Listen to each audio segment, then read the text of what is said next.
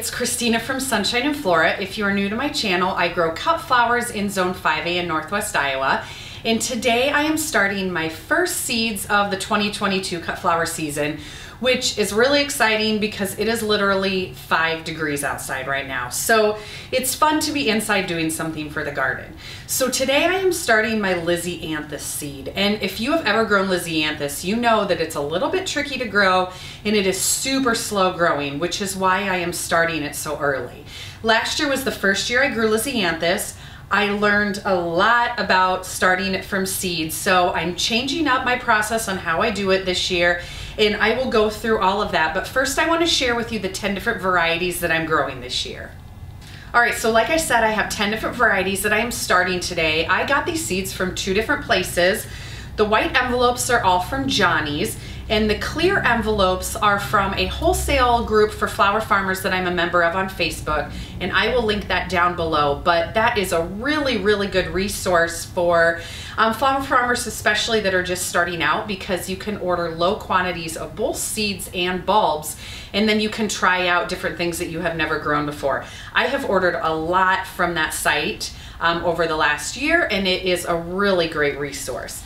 But first, I'm gonna go through the kinds that I have from Johnny's. 2 of these are what I grew last year, and I'll put pictures on the screen as I go through these. Okay, so the first one I grew last year was the Roseanne Black Pearl. This one grew the best for me. It's a really pretty deep purple color, so this is definitely on my grow list this year. And the second one that I am growing this year that I also grew last year is the Voyage 2 Light Apricot. And this one was also really pretty. I paired this with my Pro Cut Plum sunflowers.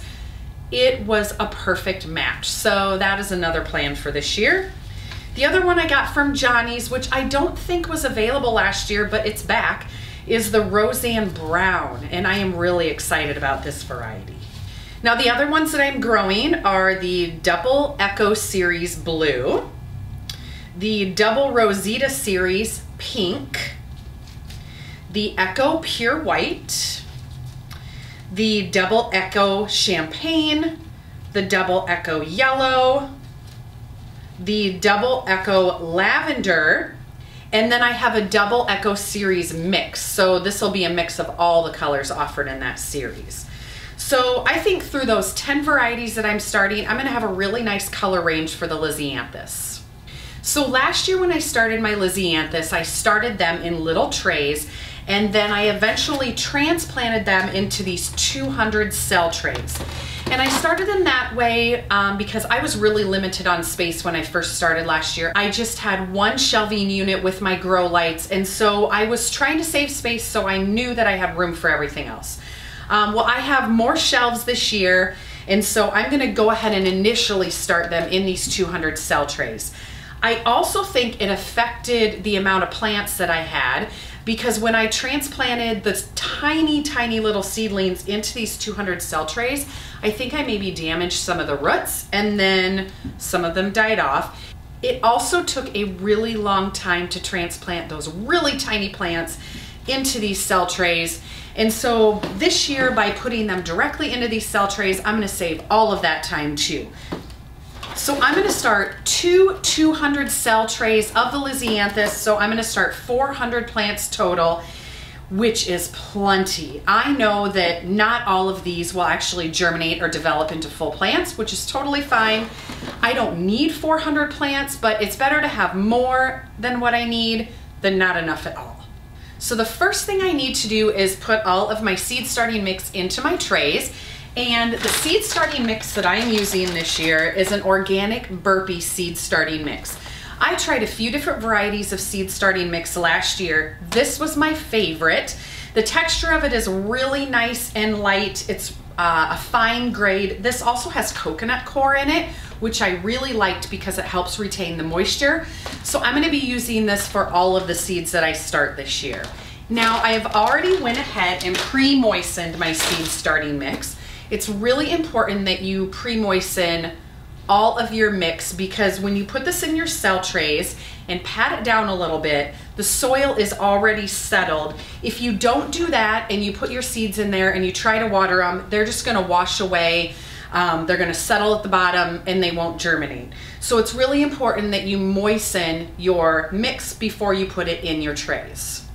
So I have this pre-moistened, and when you moisten it, you want it wet, but you don't want it dripping wet. So when I squeeze it, I want it to hold together a bit, but I don't want any water dripping out. So this is about perfect.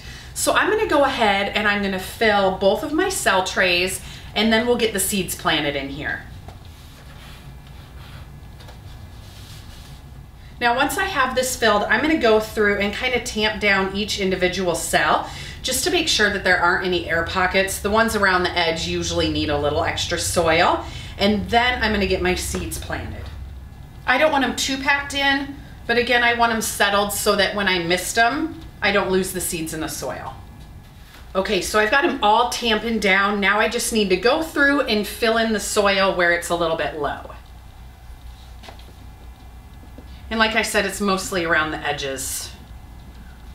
Okay, this one's done. So I'm gonna set it down in the bottom tray and move on to the next one. Okay, so my trays are full of the seed starting mix. I'm gonna go ahead and pre-mark all of my cells so that I know exactly what seeds go where.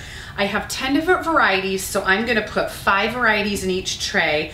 I'm gonna put most of the double echoes in one tray, and then I have the double echo mix in the other 4 varieties. I'll put those in the second tray.